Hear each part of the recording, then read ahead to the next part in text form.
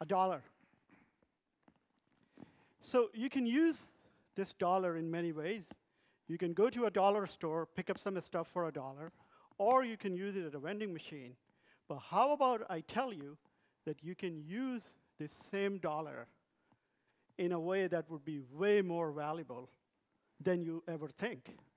The same dollar can be used to educate this poor child and help him to go to school and then lead a life that we all expect.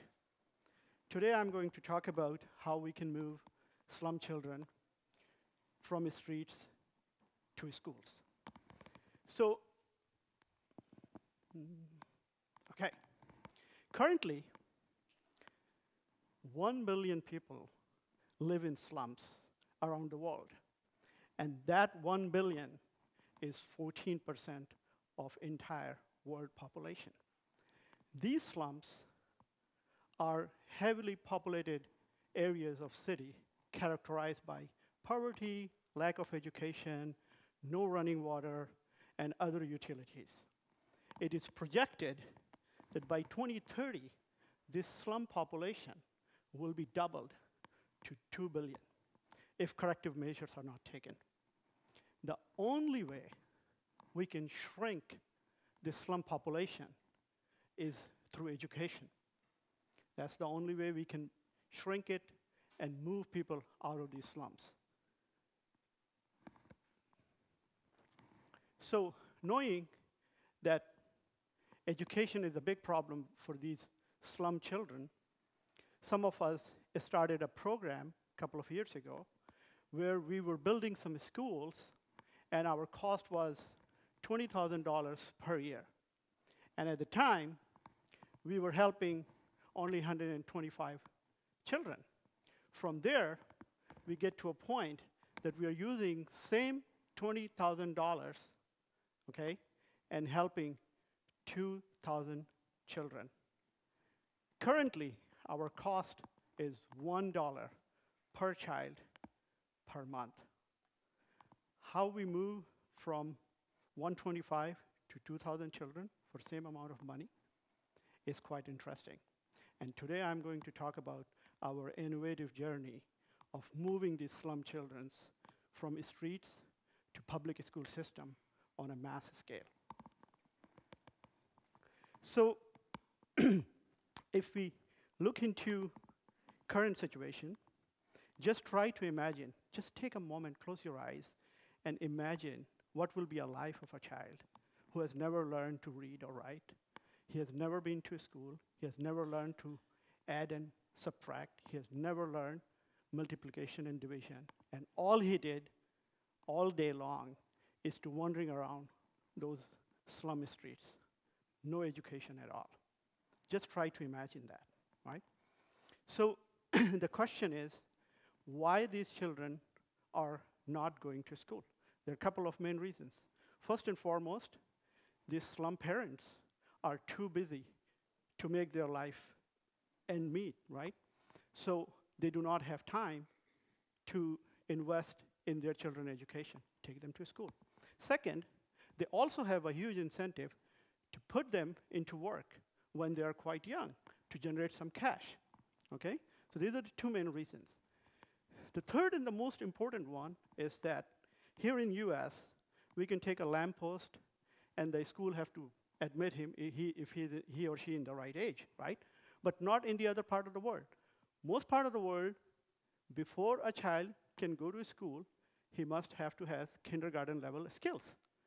And those skills are not easy for these slum children to give them to their kids because it costs money and time, which they never had, right? So when we started our program, as I've said, that it was costing us $20,000 for 125 children, it wasn't bad. But what we very quickly realized, that the problem was huge, right? And we do not have unlimited amount of money. So we have to find some innovative way to bring our costs down so we can move this, or we can have an impact on more children. How are we going to do that, right? I mean, the biggest question was that how we can double the impact or multiply the impact without multiplying the cost, right? Any answers? Hard. Okay. So we basically found a way to tackle the money problem. What we realized was that there was a public school system available for these children. So why they were not going to school? As I said, that even if these slum parents wanted to send their kids to school, the biggest problem was that their children were not prepared. They did not have kindergarten level skills. So we decided that we will provide that skill to the children. That's where we changed our model. From a high cost, we moved to a low cost, and we said, okay, we are going to prepare these children to go into the public school system. So this is what we did. First thing was we started renting one room from these communities in these slums, okay? Since the rent was really cheap, our cost went down, okay? Not only that, it solved another problem. Most of these parents are very busy. They do not have time to take their children even a couple of blocks to the school. These rooms that we call our DuPeace Learning Centers were in those communities. So these children can just walk into those centers by themselves. Third, if they're missing, if they don't come to the school, teachers can go and basically round them up, bring them into the class. So that's how we solve this problem. But then the biggest problem was that how we get a commitment from parents and from children, right? We just kept thinking, and this is what we did. We basically bring these parents to our centers, explain them, right, what we are trying to do for their children. We introduce them life-changing ideas.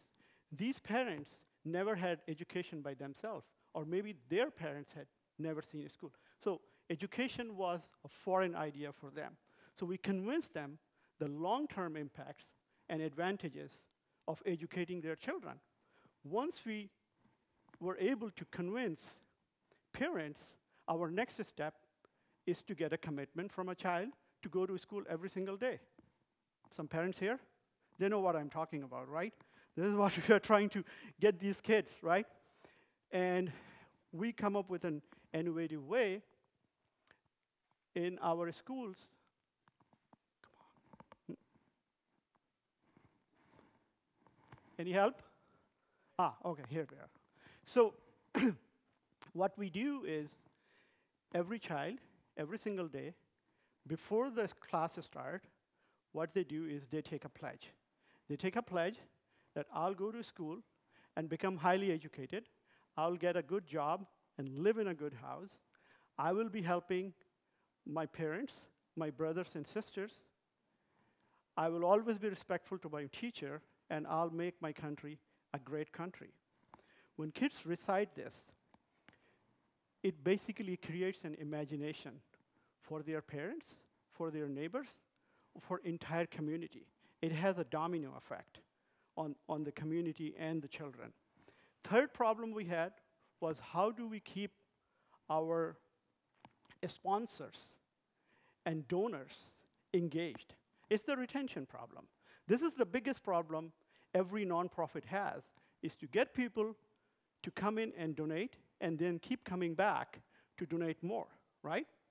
So most of the nonprofits, they send an annual report or quarterly report. We don't do that. What we do is basically we keep a track of every single child that is coming into every center every day. So we have an attendance sheet.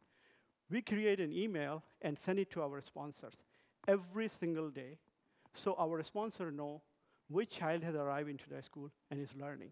So they know at every single point where their dollar is being spent and how it is impacting the life. So the children we round up from the streets, they are usually 4 to 6 years old. We bring them, we educate them for preschool, for kindergarten level, for 1 full year. Once they are ready and they graduate from our DuPeace Learning Centers, we help them get admission into the public school system, okay? Once they go into the public school system, we don't end there. We actually follow up. So what we do, we bring them back for after-school tutoring from grade 1 to grade 5. What it does is that it basically makes sure that those kids stay into their school system and they don't drop out. It also helps them improve their grades, right? So our innovative model that cost only $1 per child per month. And it is one of the lowest in anywhere. Something that was started with only 19 children and 1 room has transformed into 50 centers all over Bangladesh and 10,000 children enrolled currently in just 4 years. And we believe that this system can be implemented anywhere in the world. And since we have tackled all these problems, from not being known to become the perfect feeder for the public school system in the country. So next time, when you use this dollar, remember the value of this dollar and the challenges that other people are having in other parts of the world. Thank you very much.